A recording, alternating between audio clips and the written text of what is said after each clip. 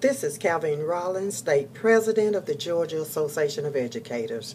I have been at the Capitol since 7 o'clock this morning after working the entire weekend to defeat Senate Bill 469. This bill would upset our primary focus of building better public schools while standing up for public educators. This is an effort to silence your voice. It stifles freedom of speech and expression. It violates federal law governing the rights of dues checkoff, forcing members to provide annual written authorization. What can we do about it? Join us by going to the website www.gae.org,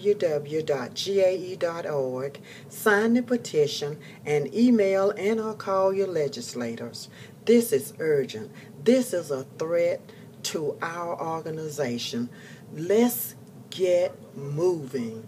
Let's sign the petition. Let's let our educators know that we are fighters. We are GAE. We're on the front lines fighting for students in the state of Georgia. This is Calvine Rollins. Until next time, I'm signing out.